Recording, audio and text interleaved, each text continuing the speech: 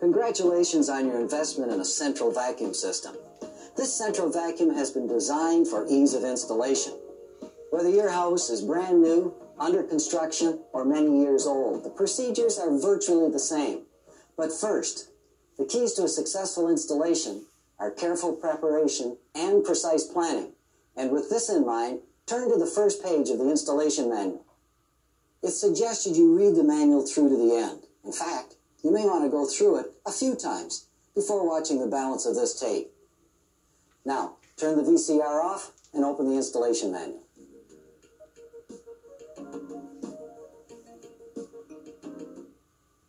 The inlet valve should be near an electrical outlet for your optional power head.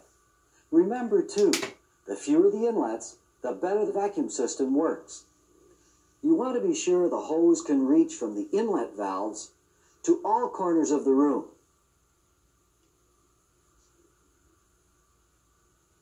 And of course, around the furniture. Usually an entire level can be serviced from a single inlet valve.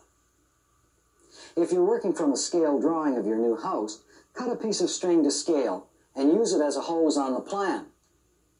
Don't place the inlet valves where there's a pocket door in the wall. There's not enough room in the wall for both.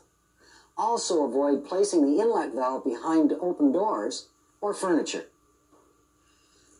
You have a choice, a wall inlet valve or a floor inlet valve. However, with a floor inlet valve, you must bend over to plug it in. Therefore, the more convenient wall inlet valve is most popular. For wall inlet valves, the distance from the floor is a matter of individual preference. Some homeowners prefer electrical outlet height for the aesthetic value, while others prefer a more convenient fingertip height.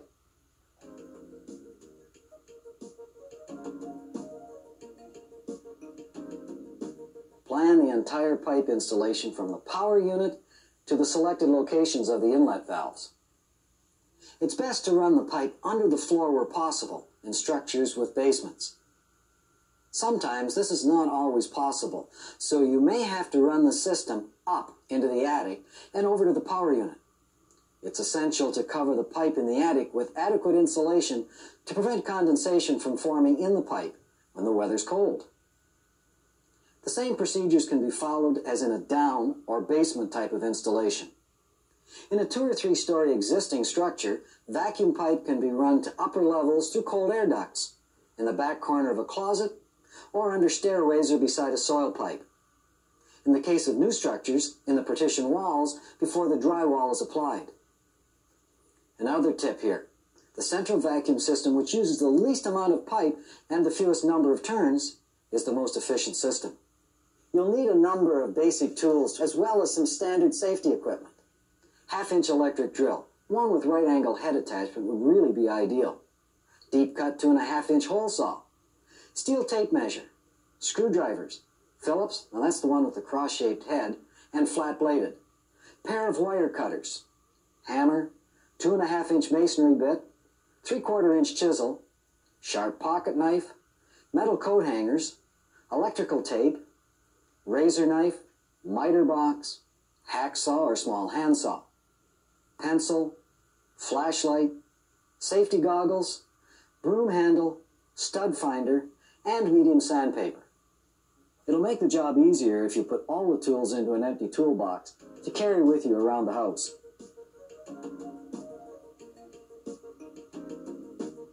Now all the planning that you did in the beginning is going to pay off in time saved. We've constructed a model to show a cutaway of the back of your wall and of your floors. Now, on existing construction like this, you'll have to find the center of the bottom plate of the wall, and then, with a 2.5-inch deep cut hole saw from the basement, drill a hole up into the wall cavity. A simple way to find the center of a wall is to drill a small pilot hole through the floor close to the wall in the location of the proposed inlet. A good drill bit for this is a short piece of sturdy white coat hanger, or about 8 to 10 inches long, and it should be cut on an angle. Drill through the carpet or the hardwood and the subfloor as close to the wall as possible and on an angle like this, pointing the drill bit towards the wall. The coat hanger will act as a locator in the basement ceiling, and being white, it's easy to see. Because of the angle of the coat hanger, you'll know where the wall is located. Now, in the basement, measure over from the pilot hole to find the center of the wall bottom plate. In the case of a 2x4 wall, this should be about 2 1/4 inches, plus the distance from the pilot hole to the wall face. Always remember to wear safety glasses.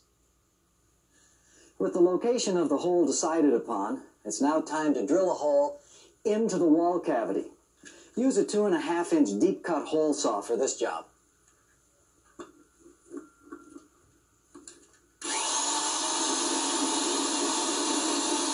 First with a flashlight, then with a piece of pipe, check to see if the inner wall is free of obstructions to the desired height of the inlet valve, before drilling a hole in the wall. By using this method, we can see that the wall cavity on our model is clear of water pipes, wiring, and heating ducts. Centered at the desired height above the floor, make a mark on the wall, directly above the hole, as indicated by the coat hanger through the floor. This will be the center of your new inlet valve. Since I'm installing the inlet valve on an existing wall, I'll break off the new construction section from the side of the metal wall mounting bracket now. Then place this bracket centered over the mark just made. Now mark the top and bottom screw holes and wire guide holes. Then draw a 3-inch line on both sides of the inlet bracket.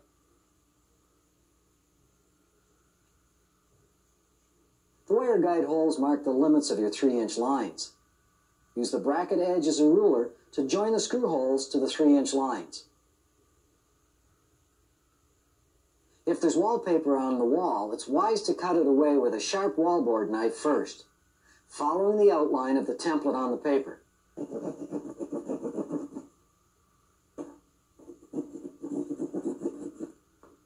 Measure the inner wall cavity to determine which end, A or B, of the white sharp 90-degree elbow you'll need to glue to the ring in back of the metal mounting bracket. Be sure it's a white sharp 90-degree elbow, and not a 90-degree sweep.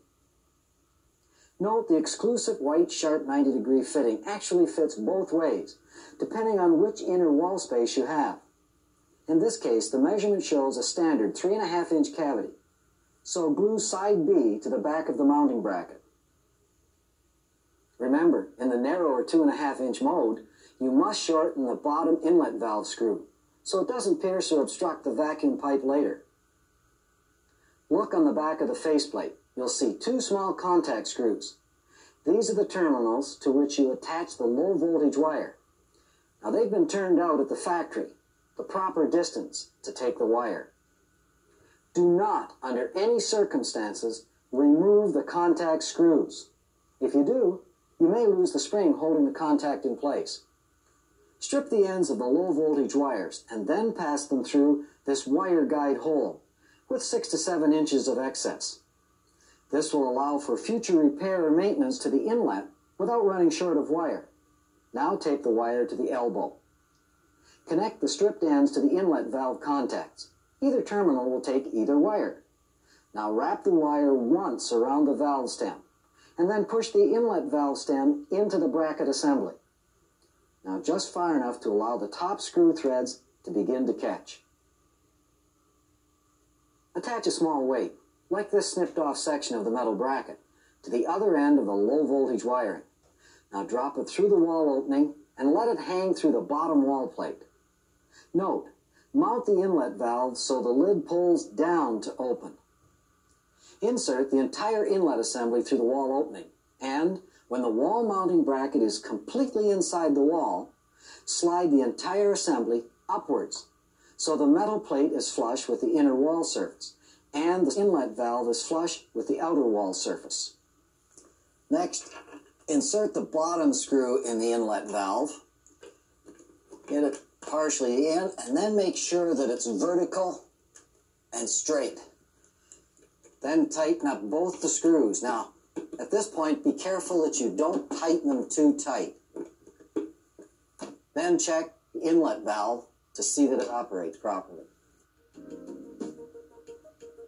There are several ways to take the vacuum pipe from the inlet valve to the basement, and we'll deal with some of those as we go along. But the most practical way is through the cold air register, and this is especially true in existing multi-level homes. Check the direction the duct flows. You'll find a flashlight and mirror useful here.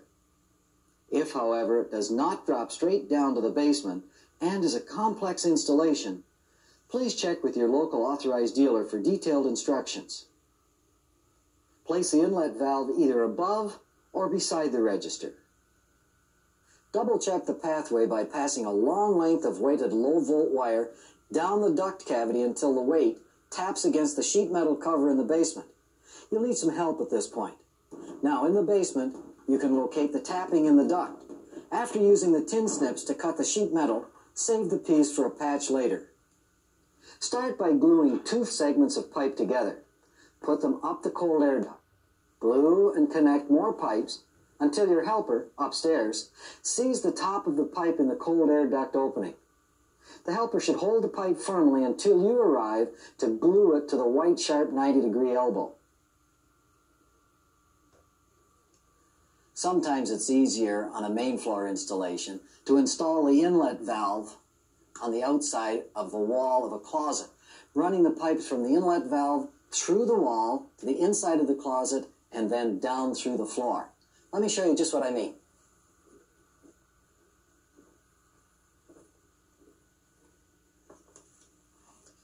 Upper level inlets can be installed in the same manner, running the pipe through the floor of the upper closet and through the ceiling of the main floor closet. Now be aware that the vacuum pipe will be exposed. So in each closet, try and keep it in the back corner if possible. When using the closet walls for the location of the inlet valves, use a piece of cut coat hanger to drill a pilot hole through the exterior and interior walls. Keep the coat hanger level so the holes will be in line. Now, check for inner wall obstructions by bending a piece of coat hanger at a 2-inch right angle and push it through the hole, then twirl it in the cavity. Drill a 2.5-inch hole in the interior closet wall only. Make the hole in the exterior closet wall the same way as was done previously for normal inlet valve installations. From inside the closet, if carpeted, pull the carpet back, drill a pilot hole as before, and check for obstructions. If it's clear, drill a 2.5-inch hole in the floor. Then replace the carpet and cut a hole in it with a sharp wallboard knife. Run the low-volt wire through the hole in the wall and down through the hole in the floor. This time, glue a coupling instead of a white sharp 90-degree elbow to the rear of the metal mounting bracket. Strip the ends of the low-volt wire and pass a length of it through the guide hole in the metal bracket. Connect to the inlet valve contacts and fasten the valve to the wall as before. If your house is under construction, you'll follow the same basic steps, though you'll have to be careful about future obstructions as well as existing ones. If the wall is to be plastered, plaster guards are available to keep the inlets clean. And with new construction, you use the entire metal wall mounting bracket.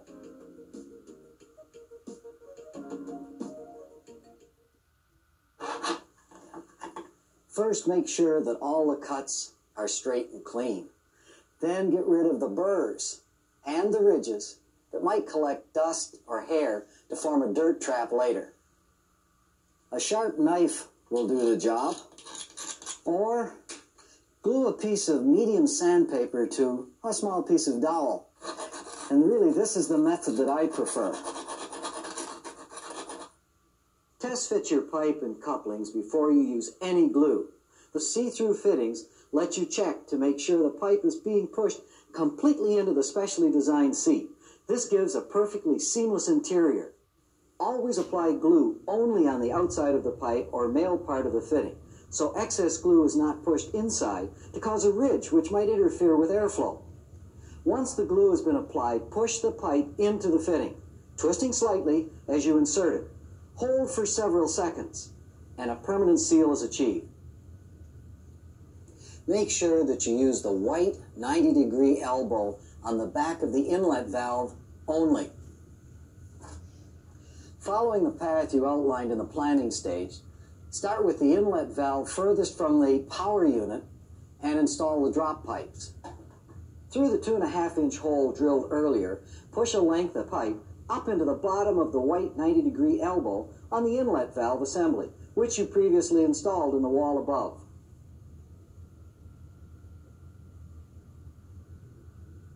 One of the tricks that makes this easier is use a flashlight to look up the hole. However, why not do it the smart way and use a broom handle? Slide it up the pipe until you can insert it into the sharp white 90-degree elbow, and then push the pipe into place. Next, trial fit this vertical line to the main line with a sweep elbow or Y fitting on the end of a short piece of pipe against the bottom of the floor joist. Mark the piece of pipe to fit the sweep. Cut, deburr, and reassemble. After you have dry assembled no more than 15 feet of pipe, glue the components together and proceed with the next sections. For an inlet valve connected through a cold air return, the procedure is just as simple. As mentioned earlier, if you're pushing pipe up to another floor, you'll need a helper. Once you've trial fitted the pipe, glue and connect each section of pipe together and push it up in the cold air duct. Continue this until the helper sees and takes hold of the top end of the pipe. Now go upstairs. Glue and connect the pipe to the white 90-degree elbow. Now connect the pipes through the cold air ducts at the opening you cut earlier. Close it using duct tape on the patch. Then connect the fittings and the pipe. Then connect this line to the main trunk line. If there are inlets in the basement, connect them to the main trunk line as well. Nail a mounting bracket to a stud, glue with white 90-degree elbow to the ring on the back, then measure, cut, deburr, and trial fit. Then glue in place. In a similar manner, glue and connect all of the inlet valves to the main trunk line. But, and this is important, always make sure the sweep of your Y fitting is towards the power unit. Bring the low voltage wire along and splice them together at each Y junction. Now here's a tip. As you go along, you can either tape wire to the pipe or cut pieces of pipe into 1.5-inch lengths to make these neat little clips for the wire instead. The pipe will normally run below the floor joist or above the ceiling joist. These unique hanger straps accommodate nails or screws. Slip over the pipe and keep the piping neatly and permanently in place. Once all the inlet valve branch lines are connected, run and connect the main trunk line to the power unit location you selected during the planning stage. If you're mounting the central vacuum power unit in the garage, first drill a pilot hole with a coat hanger drill to check location and for obstructions. Now drill a 2.5-inch hole through the wooden joist above the masonry wall between the basement and the garage. The final step involves installing the power unit. If you locate it away from the living areas, you'll vacuum more quietly and at less restricted times. Detailed instructions for mounting each manufactured model is included with your kit. Remember, if you keep a vehicle in this part of the garage, install the unit so that it's not going to be in the way when the car is driven into the garage. Now the wiring. Strip the ends of the wire from the main vacuum line and crimp the stripped low-volt wires into these wire crimp connectors. Then reconnect them to the power unit. By the way, if you've installed the power unit in the house, such as in the basement or utility room, it's a good idea to exhaust the air in the power unit outside the house. The exhaust run should be no longer than 12 feet if possible. Plug in the power unit. Flick the manual override switch on and off. It's in the off position. Just to test it, and congratulations, you've just done it the smart way. Why not prove to yourself just how great your central vacuum system is? Plug in the lightweight hose and clean up any small mess you may have made during the installation. And it is easy to install in any home, old or new.